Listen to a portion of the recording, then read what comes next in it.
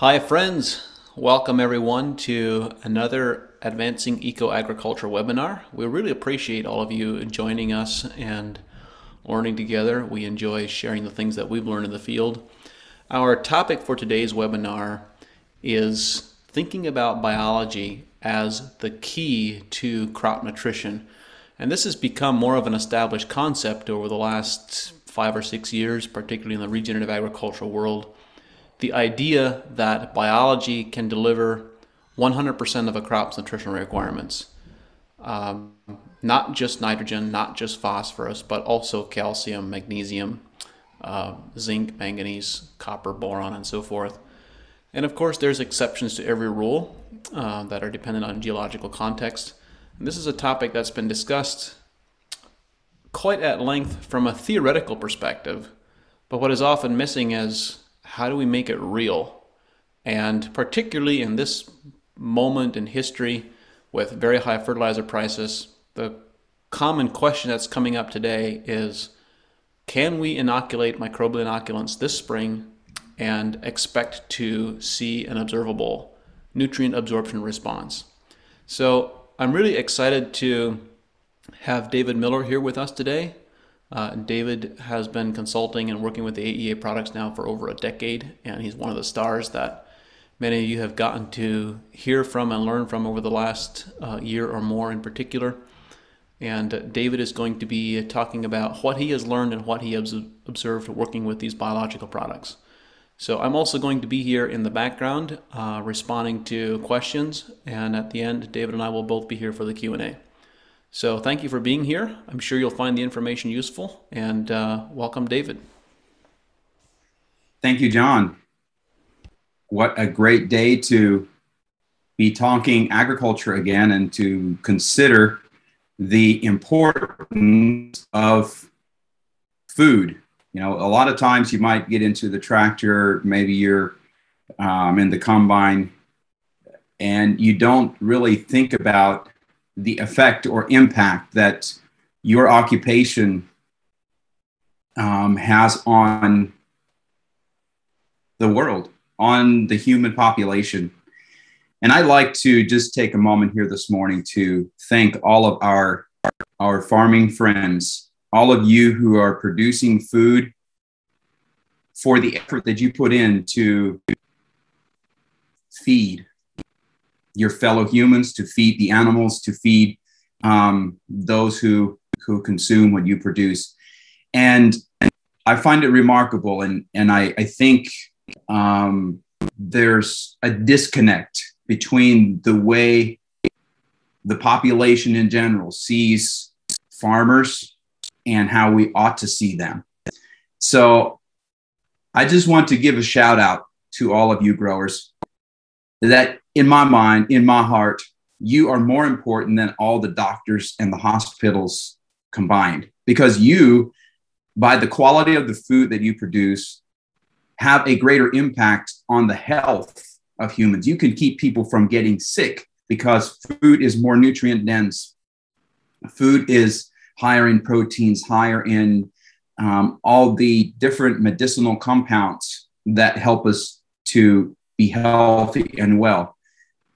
So a shout out to all of you. And this webinar is just to keep encouraging you and all of us as we continue to learn new and exciting things about soil and crop relationships, about the microbiome. And it's amazing. You know, as John noted, that I've been doing this for 10 years.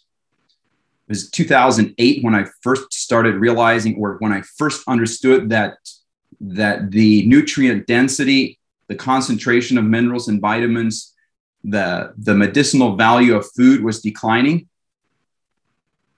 And in that first year or two, I read like 5 or 6 books and thought I pretty much understood all of what there is to know. And today, 2022, I'm excited that there is so much more to learn. So let's be student of nature. Let's be a student of how things were created and the pattern with which things are designed to work. And the closer we can function within that pattern, the more successful we'll be. So hopefully you'll find this little talk stimulating, and I look forward to the Q&A at the end where we can discuss the things that you have questions about. So we're going to look at context. We're going to look at why biology is better investment for you than fertilizer. We're going to look at how microbes are critical to improve soil health. We're going to look at the most economical ways to get your crops off to an optimal start. And then we'll cover some insights and experiences from regenerative growers, people who have been and are on this journey. And then we'll have a Q&A session at the end. So let's start with context. You have soil or dirt. Are you working with soil that has structure? Are you working with, what is this brown material that you're driving your tractor over, that you're putting your seeds in, that you're applying your fertilizer to? What is it? Is it soil or is it dirt? This is a picture that I got just this week of a good friend of mine, and his farm is on the right side of the fence. His neighbor's farm obviously is losing either soil or dirt. And I'm of the persuasion that if it were soil, it wouldn't move like this. And if you'll notice, there's a cover crop on the right side of the fence, and that's stopping and slowing down that soil. So soil or dirt, what are you working with? When we are looking at any aspect of life for that matter, but especially when we're talking about producing food, about a business that needs to be profitable, also that has a significant impact on the environment and on our fellow humans, it's important to think about the context within each operation, but also a context of the macro, looking at what's happened in the past, what has brought us to where we are, what is going to get us where we want to go. How far, when you think about your operation, how often do you think about 10 years from now? How often do you think about next season and 2 seasons ahead? Are we thinking in that mindset? And so this is just a bit of context from history and also things that we need to think about. So the era of antibiotics for the soil is kind of the era that I would say we're coming out of, where we've applied lots and lots and lots of materials that are going to act as antimicrobials, antibiotics. And whenever I take an antibiotic, I'm always very concerned about what it's going to do for my beneficial gut microbiome. So what about the soil? And what's the context in which your soil finds itself today in this era of antimicrobial products that have been applied to the soil? We need to think about the context of tillage and carbon. How does tillage affect the carbon in our soil, the organic matter in our soil? And there's people who say, no, never till. And if you can make that work, that's probably the ideal. But a little bit of tillage here and there is not going to break the farm if it's in context. And if you're thinking about what's happening to the carbon, you're resupplying that carbon, you're getting a plant back into the soil as soon as possible. What happens with fertilizer and carbon? When we apply soluble nutrition, especially nitrogen, how does that affect the carbon? And what has been happening? What's the context of where we are today? How does carbon affect photosynthesis? Is carbon important for photosynthesis? Yes. And so if we have depleted, lost carbon, or if our carbon cycle is not in symbiosis with the plant, and we have carbon released at a time when we don't have the plant to take it up through photosynthesis, how does that affect 5 years, 10 years down the road? The context of photosynthesis, symbiosis, structure, soil structure especially, and its effect on the water cycle, as we can see in this video. I don't know what your thoughts are on this, but as I look at this, I don't think that we're going to capture very much rain if we have soil that's got infiltration like this. It's hard as a brick. It's the same soil that you saw in the beginning of the first video. It's just a block. And that's where the corn's growing in. But there's no room for biology, so it's very limited. It's the gas exchange, the water cycle, all of these things are affected. So what's the context that you find your farm in today? And then we're going to go to the next point of why microbes are so valuable. Many crops, the genetic potential, the yield potential, I should say, is determined very early on based on the level of nutrient uptake.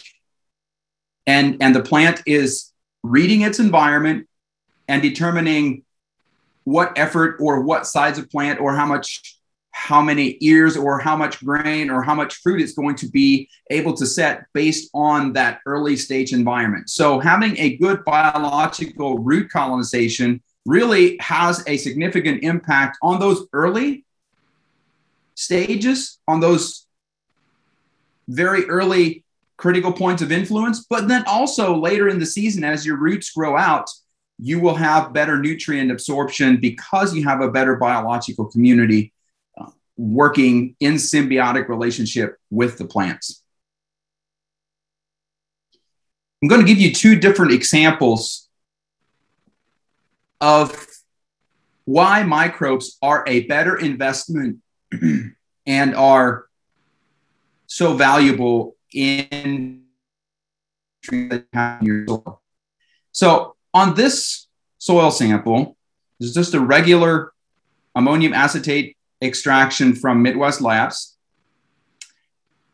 And if you see this red circle, you can see that we have 81 parts per million of potassium, 49 of magnesium, and 939 of calcium. Now, this is a very light, sandy soil.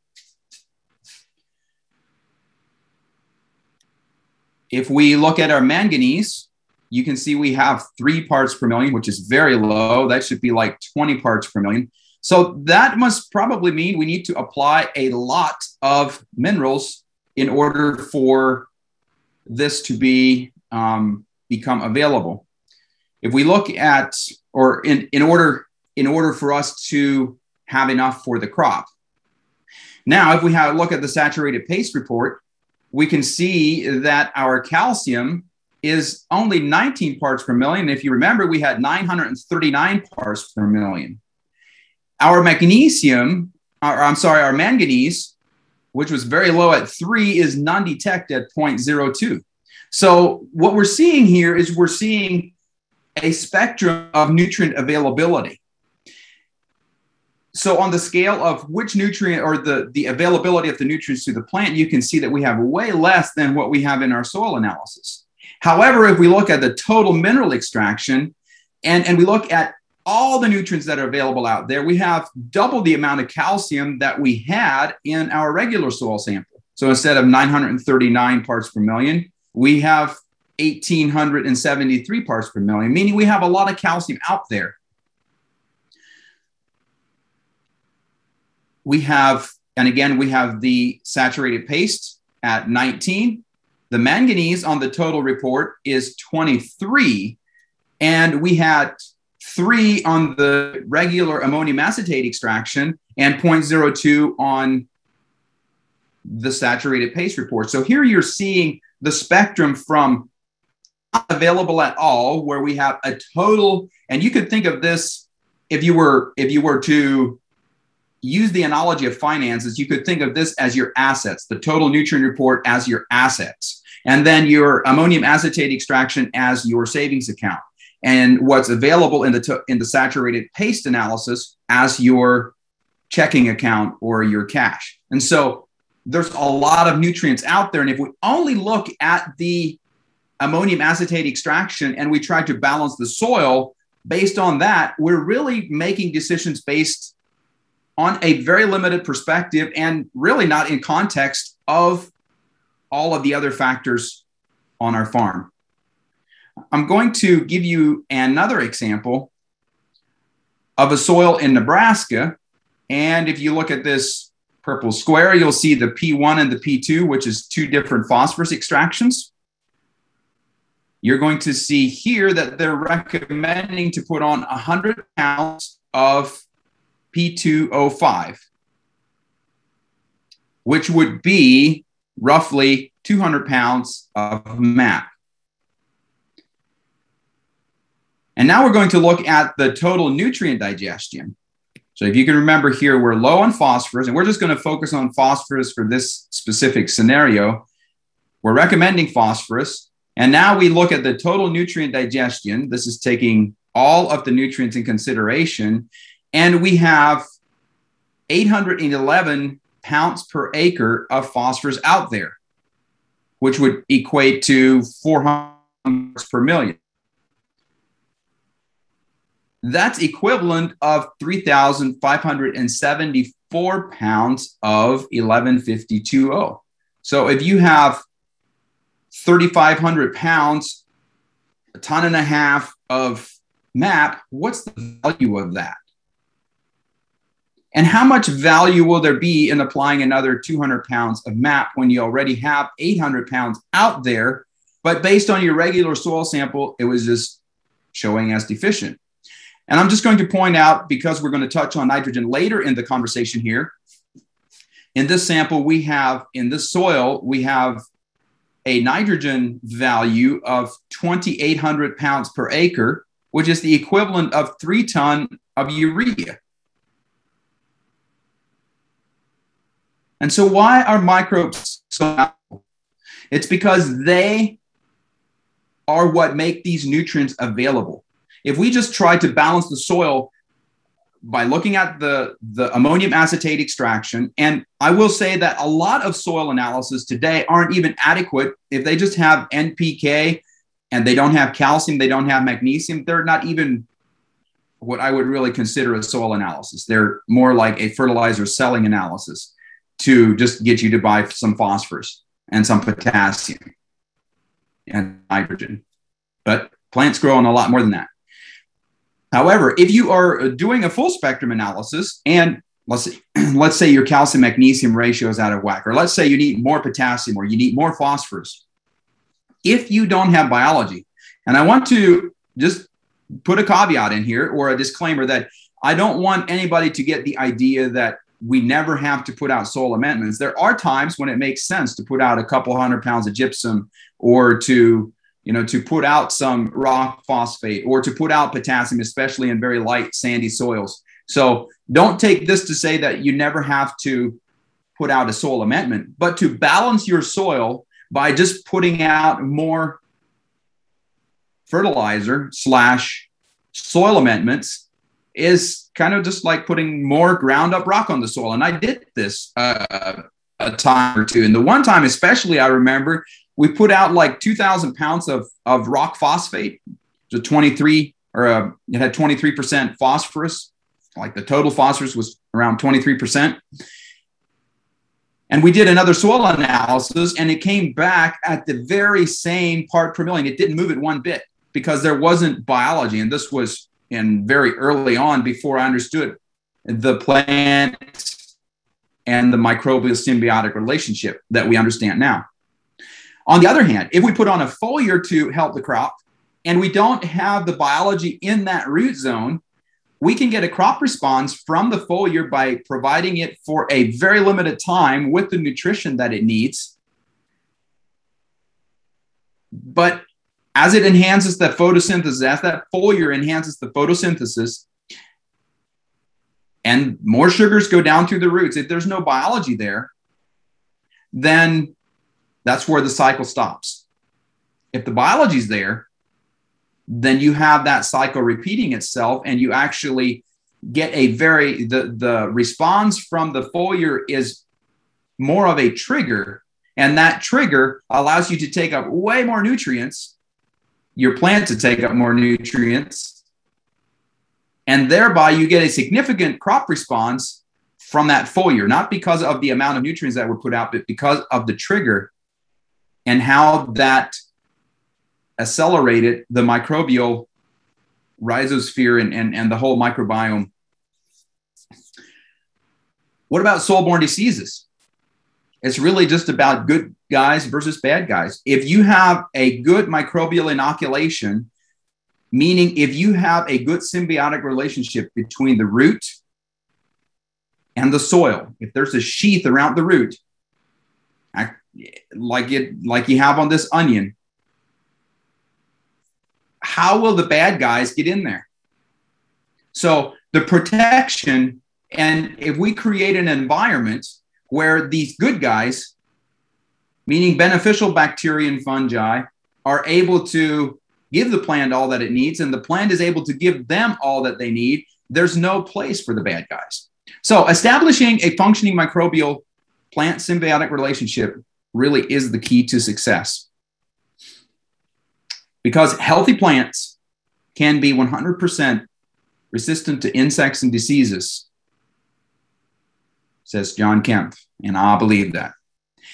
And healthy, I like to think of healthy as when all of the parts are functioning. So you can look at a plant, maybe like this plant back here, and you can say, well, it's green. Is it healthy? Not if the biology is not functioning. You can look at the root and say, is it healthy? Everything looks nice. But if the top part, the photosynthetic part, isn't functioning, then it's not a healthy plant. So a healthy plant is when all of the parts are functioning as they should be. So let's just take a look at this cascade that I was talking about with the foliar application. If we put on a foliar application that's providing the plant with whatever it's deficient in, and sap analysis is the best tool that we have today to identify which nutrients are excessive and which are deficient, and to put out the least amount of material to trigger that plant to full capacity photosynthesis. When we do that, then we enhance an increased level of sugar production. So it looks like this. When the sun shines on the leaf, you have the photonic energy reacting with the chloroplasts, and glucose is formed. So if the sun doesn't shine, then photosynthesis stops. Do you all agree with that? What if there's no water? There's not enough water. H2O and CO2 are the two primary building blocks that are reacted to build that glucose. So within that chlorophyll, you have the water, the H up, and the CO absorbed by the leaf, and the sun shines on it. The reaction happens. The plant releases oxygen, which is why it always feels so good when you're in a forest and you have all that just refreshing air. It's because there's lots of oxygen there. So if there's not enough water, that reaction can't happen and photosynthesis is slowed down. If you don't have the minerals that are needed in this photosynthetic process, which there's a lot, really the plant needs all of the essential nutrients in a greater or a lesser degree in this whole cycle, but 5 of the elements are really key for the photosynthetic process. Magnesium at the center of the chlorophyll molecule, nitrogen as a part of that molecule, iron putting it together, manganese splits the water molecule in that photosynthetic process, and phosphorus in the form of adenosine triphosphate is needed to transfer that energy and keep the Krebs cycle going. So we need all of the minerals, we need the water, and we need the sunlight, and we need CO2. We need this carbon to be acted upon by the biology, be released into the atmosphere, be absorbed by the leaves, and then to be converted into sugars and be put back down through the roots. And when that happens, the bacteria will be digesting that carbon, those carbohydrates, as they come down into the roots, which means the more the bacteria are digesting, the more food source they have, the more bacteria you will have. And when those bacteria are reproducing and growing, they will use minerals from the soil to build their bacterial and fungal bodies. And in return for the carbohydrates, the plant will get those minerals. So when the plant has more minerals, it will take it to another level of photosynthesis and plant health. Because, and this is a really key point in this section right here, microbial metabolite nutrition is when the plant takes those minerals in the form of microbial bodies or microbial poop for a lack. I mean, that's just the English term for microbial metabolites, is the fancy word for it. When the plant takes it up in that form, it will use 8 to 12 less times the energy as when it takes it up in simple ion form, such as your soluble nitrogen, soluble phosphorus, and so forth. So when you have 8 to 12 times more energy, what's the plant going to do with that energy? It's not going to be 8 to 12 times bigger. What it does is it now has the energy to build and to store fats and lipids and plant secondary metabolites, these compounds that will be active repellents for insects. And there will be an active immunity that the plant is building up when it has the energy to build these plant secondary metabolites and these higher compounds. And so when we get to this level and we have higher levels of plant secondary metabolites, or think of them as fats, now those start being pushed down through the roots into the soil at greater volume. And when this happens, the fungi will digest that. Bacteria doesn't digest the fats and oils, which is why meat is preserved in fat. And because bacteria isn't able to break the fat down and digest it. So the fungal digestion of those higher energy compounds is now going to build stable humic substance. And that's how we can rebuild the soil, simply by putting on one application or providing the plant with the nutrients that it needs in the proper balance. So how might this look on your farm, starting from the beginning to the end? What's a good way to be implementing this? And this is a quick outline of how we look at it. Make sure you have biological inoculation. You can use various inoculations. We'll talk about those later, the BioCode Gold. Don't put on more soluble fertilizers than you have to. And if your farm, if you're transitioning, or if you're reducing nitrogen because of the cost, whatever it may be, always think about the context. What is this nitrogen in this amount at this time going to do for my plant? What's it going to do for my biology? What's it going to do for my plant microbe symbiotic relationship? Think about the context and how that's going to affect the rest of the season. Think about how that's going to affect that biological cascade and how much humus you will be putting into the soil as compared to if your plants are depending on the microbial system and are able by the microbial system to take up the majority or all of their nutritional needs. So we're just going to go through this in a little bit more detail to give you some context of how practically to apply this in your operation. And one of the context points that I think I glossed over was the connectivity of the caregiver or the caretaker. How connected are you to the soil? How connected are you to your plants? How connected are you to what's happening? Not just in a mechanical business sense, but really, smelling the soil, really getting in there, digging, looking at the roots, looking at soil structure, understanding what's happening, looking for limiting factors. That is really, all of these things we're going to talk about. You as the caretaker, the one who's stewarding this land, is actually the most important component. So you can put a lot of these things into place and still fail if you aren't out there observing. And part of the reason that may happen is because you're not thinking 5 years down the road, and you're not thinking 20 years or 100 years back, and thinking about the context of where you are today. So I encourage you to be connected from the aspect that you can be applying materials and products, and all of those things are helpful. And in your context, in some contexts, they're more helpful than other contexts. Depending where you are, maybe you have cattle and maybe you have a very good rotational grazing, and you really just need a little bit to tweak that system. Or maybe you're on the other side of the spectrum and you're growing very intense vegetable production or fruit production, and it's a long ways from the pattern of nature. It's a long ways from all of that, and you have to supplement that system much more heavily. So let's look at the regenerative soil primer.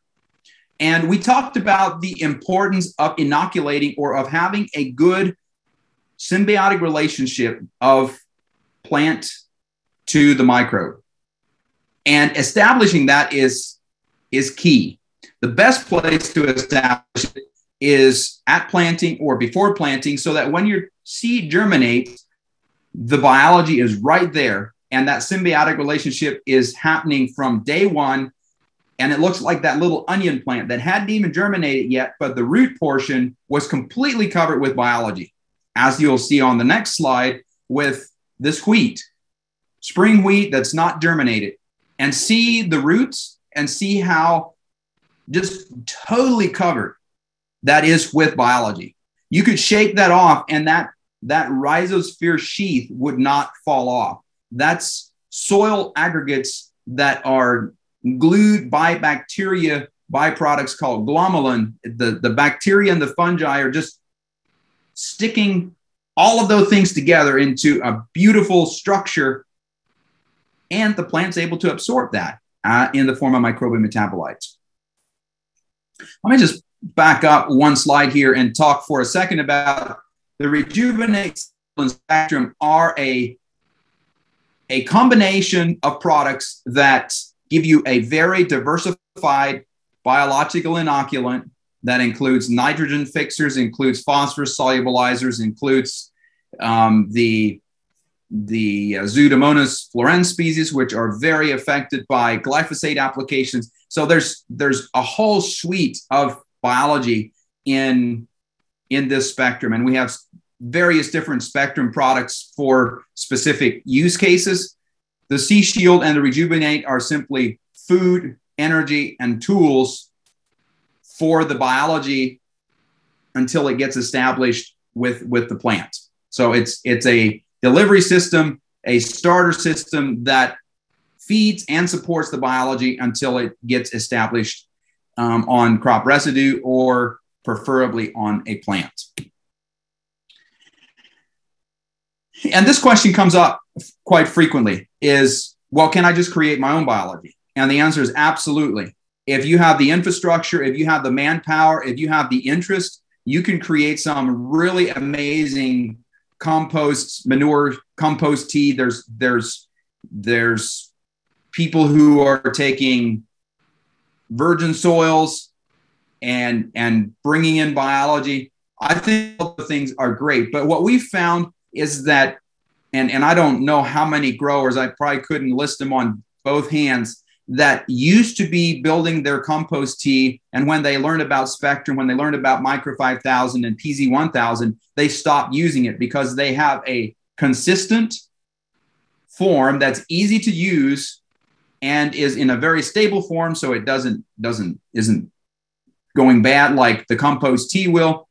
So yes, absolutely. If you have the infrastructure and the interest and you're able to build a consistent product, go for it. More power to you. But if not, then the Rejuvenate, Sea Shield, and the Spectrum are a well proven out system that has given us very consistent results in establishing that symbiotic relationship with plants, as well as crop residue digestion, which is what actually the whole system was originally created for. There was a lot of concern a number of years ago about genetically modified crops, especially those that were rootworm tolerant and and corn earworm tolerant,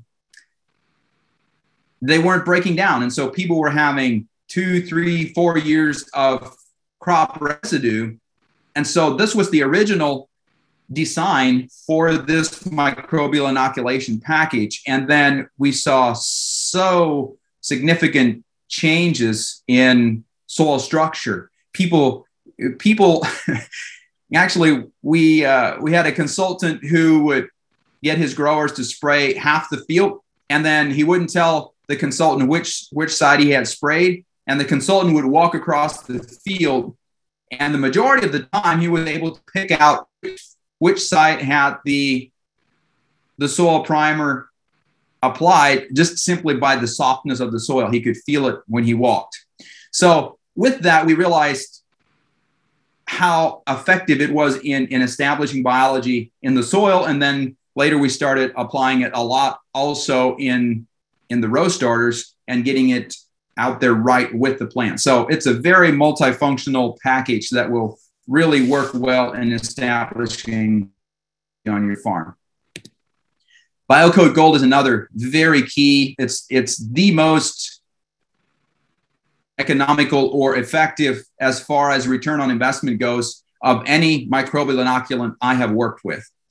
It's a combination of mycorrhizal fungi. It's got a little bit of bacteria. It's got some very unique and interesting food sources in there that just work. That's about all I can say. I mean, I have one example on here of spending $4 for the BioCode Gold and getting an 18 bushel increase in conventional corn.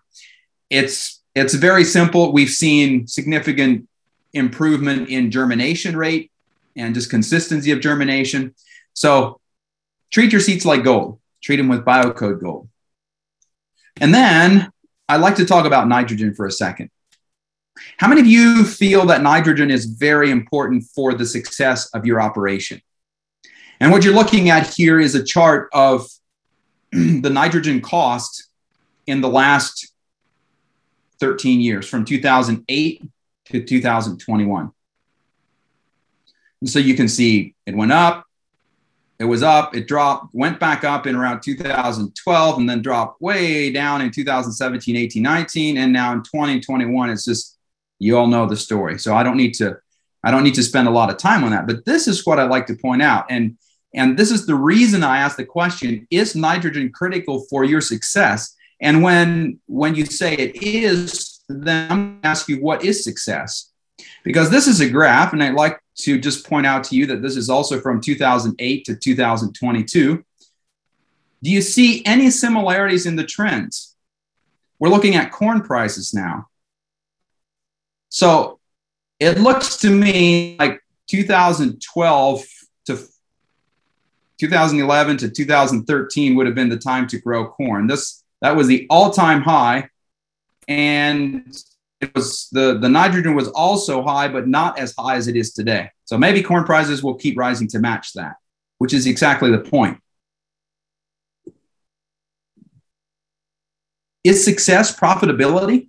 Is profitability success? And if the nitrogen prices and the corn prices have such a similar trend, how does that make you feel as a grower?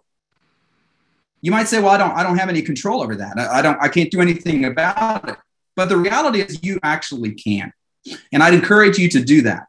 One of the things you can do is to make the nitrogen more efficient. You can stabilize it. You can add things to the nitrogen to help stabilize it in a way that's not going to be antagonistic to your biology and will actually help to convert it into a microbial form of protein that is very stable. That'll keep it from leaching. That'll keep it from volatilizing and losing it through gassing off. You can also use alternative sources of nitrogen, such as compost, manure, compost tea, fish hydrolysates like Sea Shield, or plant-based proteins that are amino acid form, often coming from soy or from food waste. And those are all great alternatives that I would really encourage you to be looking at. But this is what is the nitrogen cycle. See, the gas, this stuff that we can't see that keeps us alive. We call it, the air, the oxygen. We get oxygen, but really that atmospheric gas is 78% not phosphorus, not potassium, not oxygen, but nitrogen. So how is it that we are so influenced when nitrogen is such a critical component of our success, and yet profitability is what true success is, and yet our profitability looks like you're never going to win the game? From 2008 to 2022, the trends are right there. Corn prices go up and you think you'll make more money, but then the nitrogen prices comes and what's the profitability? So I would encourage you to really think about how can you take advantage of the nitrogen cycle. And the things that you need to think about are soil structure, so that you have good gas exchange. If the soil isn't breathing, and yes, the soil actually does breathe. Have you ever noticed in the evening, the fog goes down or the air comes down and it's cooler? It's because the gas is being exchanged in the soil. It's breathing. And when that happens, if you have good soil structure, the bacteria and your plants will actually be taking advantage of that atmospheric nitrogen. I mean, think about forests. Think about the prairie. There was never a nitrogen deficiency there. And why is that? So think about nitrogen, or think about good gas exchange, and think about nitrogen fixing bacteria. Think about plants that you can plant that will have a symbiotic relationship with certain nitrogen fixers. That can help a lot in fixing nitrogen. But then again, even if you have legumes in your mix and you don't have good gas exchange, if you don't have good soil structure, it really won't help. You won't take advantage of that nitrogen cycle. Think about it. You can take control of it. The profitability, the whole game, you don't need to play it. So the nitrogen efficiency program, if you've listened to John at all, you've heard of this before, of adding humicarb, which is the non-denatured form of humic acids, meaning we don't extract it with potassium hydroxide or with sulfuric acid or any acid, but rather it's mechanically processed in a way that you get the humic acid, the fulvic acid, and the humin fraction, the actual rock, if you will. And so it's a very strong, powerful stabilizer or material to complex the nitrogen. So think of it in that. Actually, I remember years ago, John, you told me how, think of it as being these S hooks, or you could think of those little toy monkeys we used to play with, and they all held hands and you hooked them together. And in each of those little crevices, you can have a nitrogen. So think of this humicarb as a very porous material that complexes the nitrogen and keeps it in a stable form. That's one aspect of the nitrogen efficiency program. It keeps it from leaching. It keeps it there in a stable form, so it isn't as easily converted to more nitrate and nitrite and then oxidized back into the atmosphere. See, nitrogen is a cycle. Nitrogen is not a stable thing that you're going to build up. It's a cycle, and it's about you maximizing and capitalizing on that cycle. The other part of the nitrogen efficiency program is to enhance and empower the microbial digestion of the nitrogen that you're putting out. So adding some rejuvenate again as a food source, making sure you have a 10-to-1 nitrogen to sulfur ratio, because it is very for converting these nitrogen molecules into protein form, which then is more stable and will be utilized microbially, meaning it's more efficient for the plant to utilize as an energy source. And molybdenum is very important and is largely deficient across many of the soils we work with. So if you haven't been applying molybdenum, you want to be sure to apply molybdenum with your nitrogen, because it's a critical enzyme cofactor for the nitrate reductase enzyme. And if you don't have that, then the plant can take nitrate, but it just gets stuck in the leaf. And soluble nitrates is an attractant for insects. It makes the plant more susceptible to diseases. So the goal is to convert those nitrates into proteins and keep them in those protein forms. So you've got humicarb, rejuvenate, and then and molybdenum, and then making sure you have sulfur, which many people use ammonium thiosulfate as a way to give that mix. And we're happy to look at what nitrogen source you're using and get you an exact and specific recipe. What this allows you to do is actually reduce your nitrogen inputs without reducing your yields. And I would encourage you that as you do this, start with 25, 30% in that first year. And if possible, if you have the ability to apply your nitrogen throughout the season, then you're set to go. Start out with putting out a small amount of nitrogen, use the nitrogen efficiency program with it, and then based on sap analysis, you can add another 20 pounds, another 40 pounds, another 20 pounds as you go through the season. And many growers who are able to do it in that way do it very safely, keep their yield goals, keep hitting their yield goals, and reducing their nitrogen by as much as 50%. And I've had people who just said, I'm going to cut it way back. And, we're able to cut it back by 70%.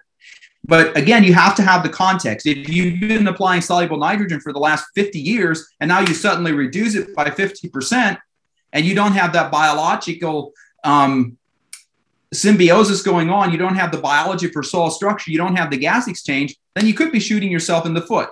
So again, context, and scenario.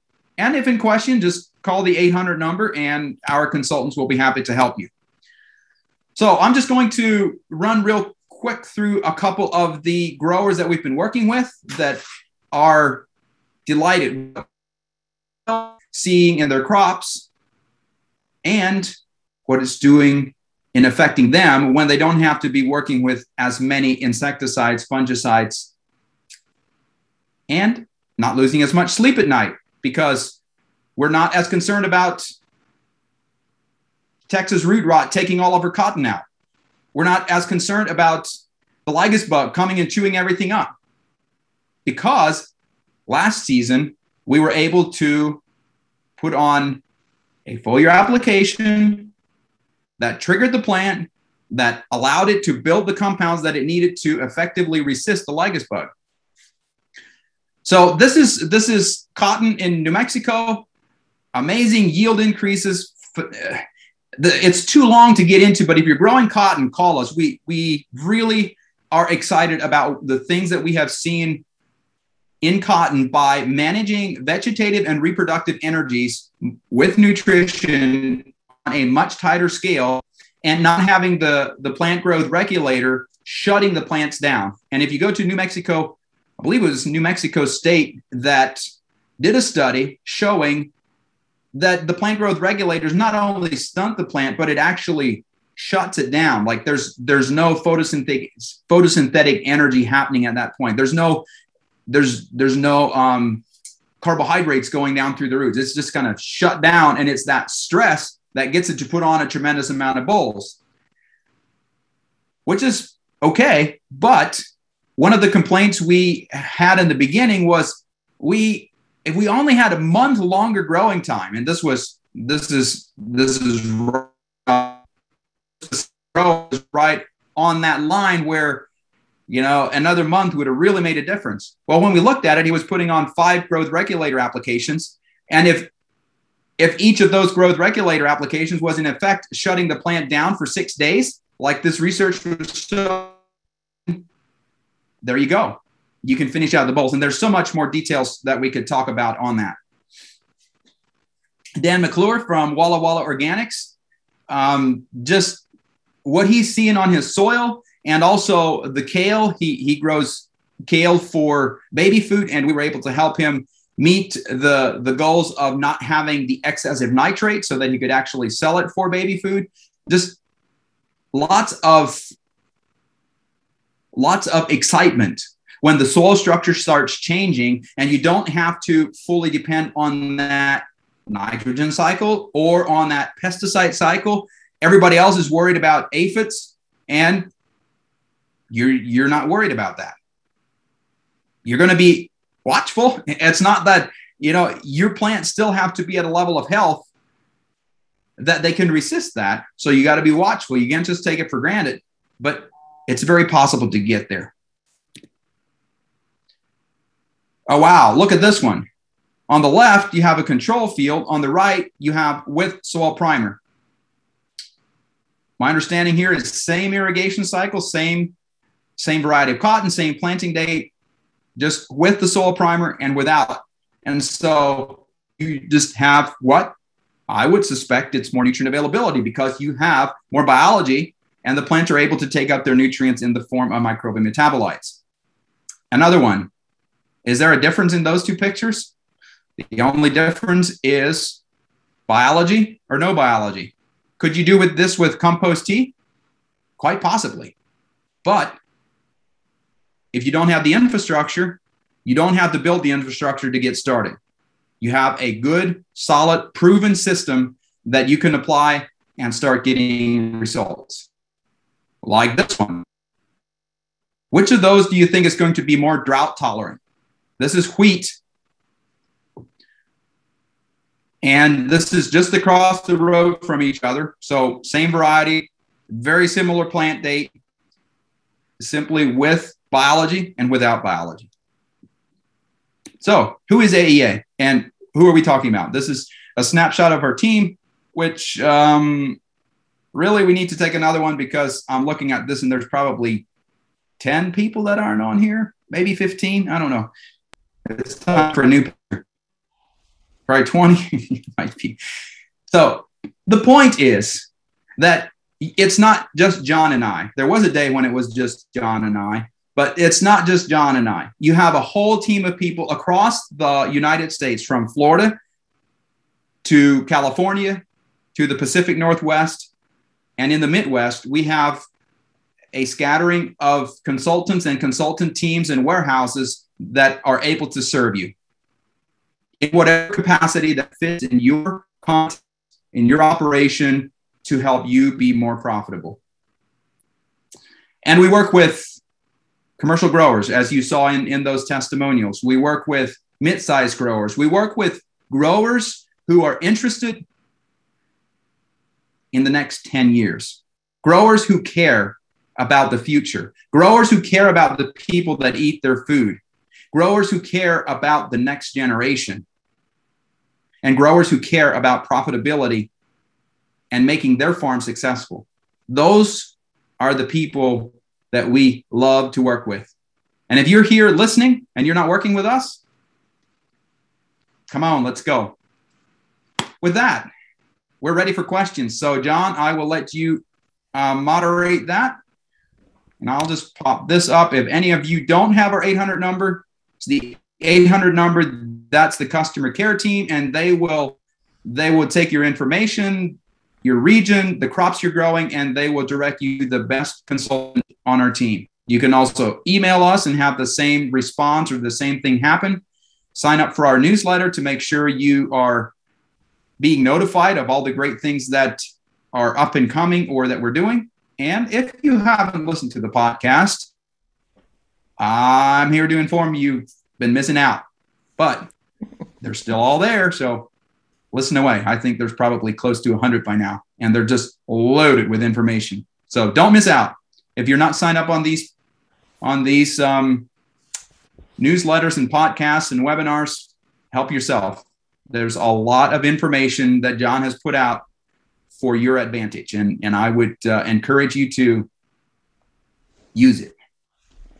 Go ahead, John.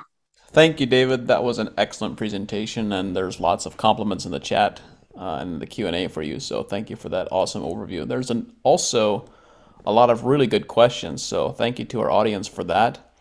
I'm going to begin with one question that was incorrectly put in the chat just so that I don't lose sight of it. And the question is, with good soil structure, and especially with and following your nitrogen efficiency program, what percentage of a crop's nitrogen needs can be met? For example, grain corn.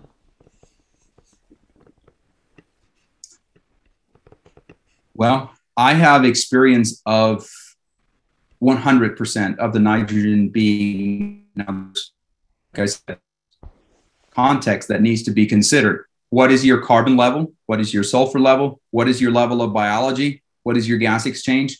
But yes, it's possible. It really is. And John, you were on that farm. That year they ended up having a really, really dry year, drought. And so the yields weren't as spectacular as what it looked early in the season, but you were there just pre-tassel and there was zero nitrogen. It was just this soil primer program and the starter solution.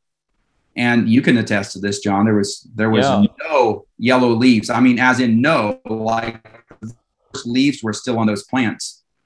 I was there again about 4 weeks after that period that you and I were there together, David. And at that point, it was post tassel. We were starting grain fill, and this was soil with zero nitrogen application and leaves dark green all the way to the ground. It was very impressive. And that was I think perhaps the first time that we saw it to that degree. And that was what, 3 or 4 years ago? To the point now, as we've learned more about how to manage it, this is not an uncommon experience. So David's answer is right. It is context dependent, and you have to understand what your soil is capable of. But it's possible on most agricultural soils to deliver 50 to 70% of a crop's nitrogen requirement, and it's possible on about 20 to 30% of agricultural soils to deliver 100%. And this brings us to a question from Jerry Snyder. Is there a way to measure the soluble nutrients added to the soil by biology?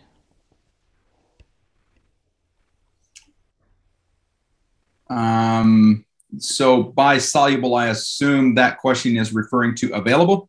Yeah, let's call it plant available. Yes, and the answer is yes. The Haney analysis does a very good job of giving us a good idea of the nutrients that are in that biological form. So yes, and we see that very consistently with the before and after Haney analysis. You know, if there's a baseline Haney analysis, sometimes we've seen it as soon as a year. Sometimes it takes 2 or 3 years, depending on the crops you're growing and the diversity and again, context. But I don't know that I've seen any before and afters where the biology didn't increase those levels of available nutrients. There's a question here from Jared Lake. When planting potatoes, other than applying some gypsum in the planting hole and using BioCoat Gold, is there anything else I should be applying to the potato or in the furrow? And Jared, the answer is most definitely yes. There's lots of other stuff you can do. And if you want to dig into that, I would suggest going to the Advancing EcoAg website and looking for our crop programs. So we have a couple of template outlines, including one specifically for potatoes.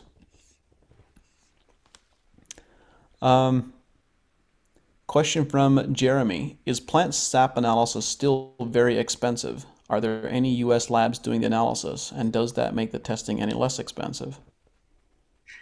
Jeremy, sap analysis has always been cheap. Cheap, and I tell you cheap. I'm sorry, Jeremy, but when you look at the price per set and you compare it to maybe a tissue sample, yeah, maybe it's a bit more expensive than that. But when you compare it to the inputs that it saves you, and yeah, it's John said it well. It's cheap. But to your question, sorry, go ahead. I was just going to say, there are a couple labs in the U.S. We are still using the Nova labs, and the labs here are not necessarily all that much faster, and they're not less expensive. So the cost per set is still same. Yeah, and every year or two we run robustness tests and compare all the various labs and their consistency of reporting. Follow-up question from Jeremy. I have lots of plant residue from last year, like sunflower stalks, straw, etc., along with cover crop residue, and wanting to break it down more rapidly in spring. Should I use biodigester or the soil primer mix, or add it to the soil primer mix? The latter. Yeah, I would suggest adding biodigester to the soil primer mix. perhaps in place of Spectrum or in combination with Spectrum. Yeah, you might reduce the Spectrum rate just a little bit. I'd still keep Spectrum in there because it does have some phosphorus solubilizers. It does have some nitrogen fixtures at a higher concentration than the biodigester, and probably even some that the biodigester doesn't have. Yes, yep. I would add it to the soil primer mix. There's a question here from Kurt that hits a number of my triggers. Question from Kurt is, I was recently told using a new product that uses root-associated diazotrophs to fix nitrogen for broadacre corn cereals is pointless because that little bit of biology won't survive to do its job. Is soil structure and health going to be the overriding factor to their success? Does that go for BioCoat Gold as well? Kurt, the answer is that doesn't go for BioCoat Gold. And it also doesn't go for the diazotrophs that you are mentioning. It might in some situations if soil has been really compromised with quote-unquote antibiotics such as anhydrous ammonia and glyphosate and a bunch of materials that really shut down biology. But in general, this is an argument that is frequently made by folks who have negative things to say about soil biology. And it's just flat out not true. It's just flat out not true. I frequently get this comment that, well, how can you expect, if you have biology, if you have a soil that contains millions or billions of bacteria per teaspoon, how can you expect to put a few ounces or gallons of product and put on this tiny amount of bacteria into the field and expect it to successfully establish a population and actually do anything? As if though somehow that were a crazy hypothesis. And I just have a very simple question. Have you ever heard of rhizobium? Like, we put a single species of bacteria on a clover seed or on a bean seed, and we expect it to establish nodules and create a successful population and produce a nitrogen response on a legume crop. That's a single species. It's become common accepted practice because we know it works. And the same is true of many of these other species of bacteria that are not present in soils that can be inoculated very successfully. So it's a straw man argument that is not held up by the evidence in my experience. And I'll get off my soapbox now. I would just add to that, John, that if you don't have gas exchange, you can put on as much biology as you want, and you're going to have less of a response than if you have gas exchange. But that biology will eventually change the soil structure. The biology is the key to changing the soil structure.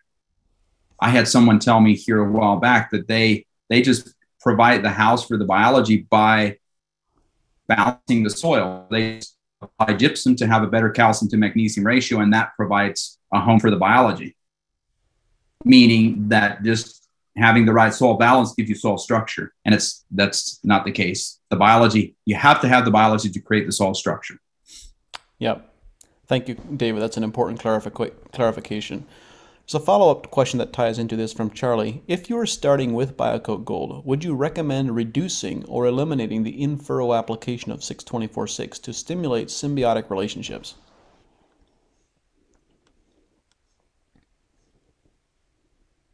I missed the first part of that, John. If you are starting with BioCoat Gold, would you recommend reducing or eliminating the in-furrow application of 624-6 to stimulate symbiotic relationships? Yes. Yes. I would, again, it's context dependent. So I want to be careful because this can be, this is a very general yes. But in short, most of the time, if you can eliminate it, you should. Meaning, it's a big deal. If you've been growing a successful crop and you've been using this 624-6, and now you want me to eliminate it, and if you have concerns about it, fail safe.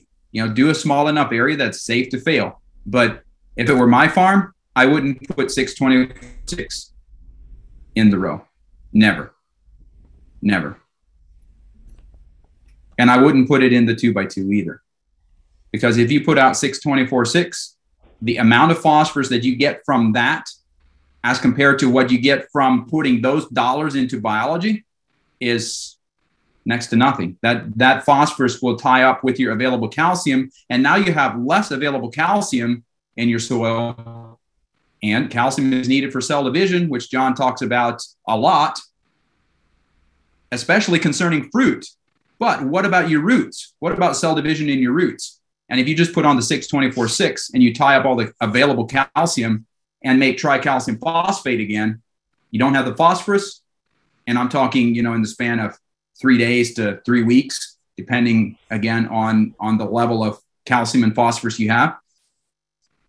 So I would not put 6-24-6 on my farm.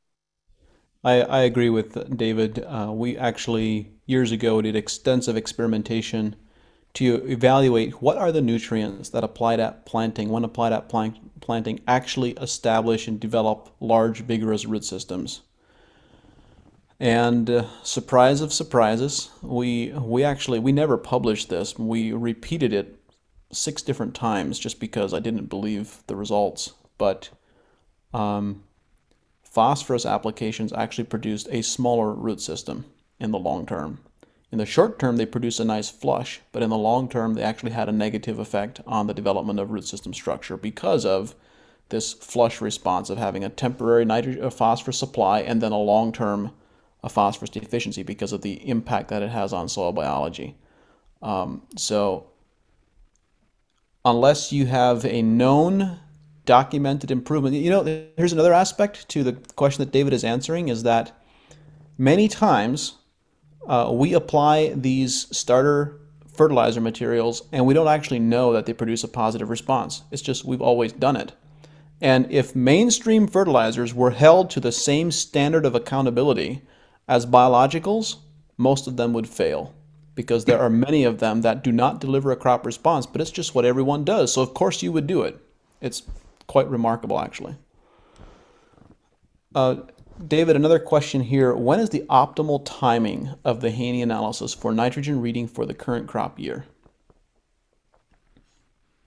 Good question. I'm going to say it's going to depend if you are able to apply nitrogen through the, during the season. If you're in a dryland environment where you can't apply nitrogen later in the season, then as late as you can before you're planting. You want that soil to warm up. You want the biology to be working. You want that nitrogen cycle to start happening. If you are able to apply during the season, I would actually thinking about or talking that through, I would still do it as late as you can before planting on the Haney analysis. But then really the SAP analysis is what you really need to be looking at, because the Haney analysis tells you what's available, but just because it's available doesn't necessarily mean that it's going to be taken up by the plant. In other words, just because it's on your plate doesn't mean you're going to eat it. And if you don't believe me, you probably don't have any children that you're trying to feed broccoli. Or maybe you like it better than mine. Yep. A follow-up question. I've been told that stabilizing nitrogen fertilizer with carbon sources, such as humic sources, will make the nitrogen unavailable to the crop and is thus not recommended. However, my understanding is that stabilized N will remain in the system, not leach, and will be cycled through microbes and eventually become plant available. Assuming my understanding is correct, can I expect a delay in plant availability of stabilized N, and that this delay may require an adjustment to my N fertilizer program?